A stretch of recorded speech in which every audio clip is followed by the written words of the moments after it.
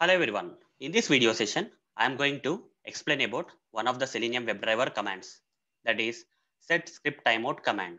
So what is the purpose of this command? Let me explain. For example, you are browsing a web application in the browser.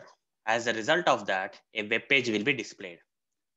This particular web page, let's say, has some section.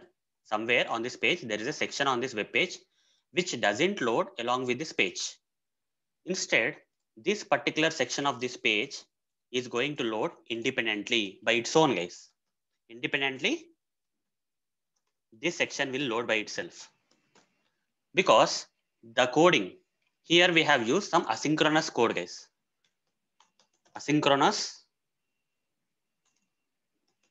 code. Whereas this page has some synchronous code, whereas only this section on this page has this asynchronous code provided while developing this page.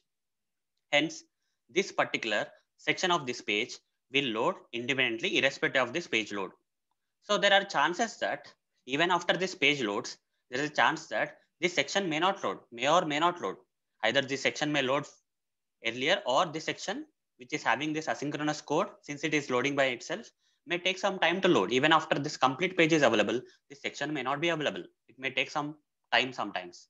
Let's say inside this section, there is a kind of UI element. For example, we can take that as a button. Okay, there's a button in this section which will load independently irrespective of this page. In this kind of situation, let's say you are writing some Selenium automation script for clicking on this button. So Selenium will wait for this page to load. Let's say this asynchronous code section has not loaded it. Now you are trying to click on this button. What will happen, guys? Selenium will only wait for this page to load, and it will not wait for this button to load, guys.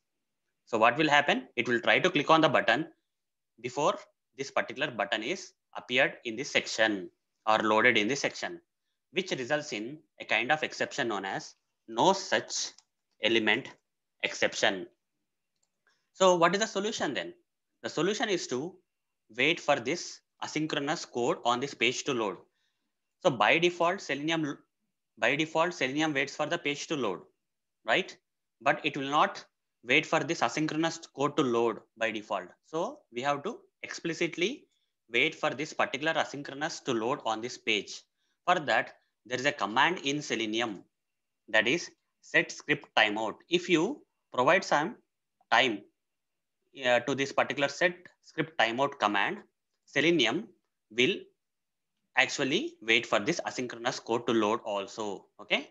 For example, you specify 10 seconds. So Selenium will wait for 10 seconds before this. Okay.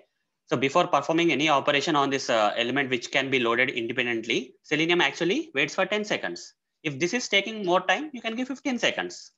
You can set this timeout to 15 seconds. Based on your requirement, you can give the time, guys. How many seconds you can give. So by this time, the script will wait, Selenium will wait for 15 seconds or 10 seconds and then try to click. So this is how we can use the setScriptTimeout command. Now let me show you how to use this setScriptTimeout command in our automation code. So let's say this is some sample automation code, guys, which will open the Chrome browser, then maximize the browser, then open the application URL. Assume that on this particular web page, that is this particular web page, let's assume, guys, because I don't have a real example to show you some asynchronous script getting loaded, but instead I would like to visualize. Instead, I would like to make you guys visualize that there is some button which will load asynchronously, and then what we have to do. So let's say we are actually opening the application URL using the Selenium automation code. Assume that when you browse this application, there is some button on this page, let's say button 2. This button is loading by itself. It has some asynchronous code, let's say. It will not load along with the page. Instead, this button will load asynchronously because it has some asynchronous script. We don't know how much time this button will take to be displayed on this page. Even after the page got successfully loaded completely, this button may or may not be available. So let's say this button is coming after 10 seconds. Okay. So what we have to do? How to change the script so that even after clicking on this button, after loading the page, if you directly click on this button, there is a possibility that this asynchronous button may not be available and which may result in no such element exception. So to avoid such kind of problems, what we can do here is we can write this statement like driver.manage.timeouts.set script timeout. Like this, we have to use the command and set this command to 10 seconds. 10. This 10 is seconds. So we have to set time unit. You have to specify explicitly that this not days, not hours. It is seconds, guys. Fine, 10 seconds.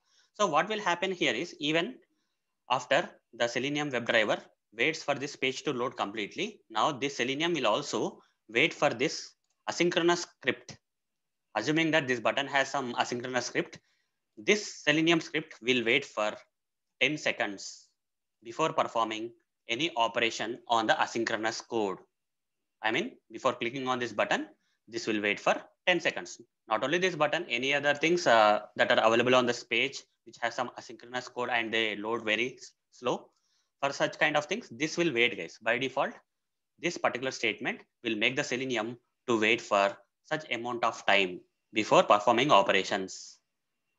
Fine, guys. So this is all about set script timeout command, guys.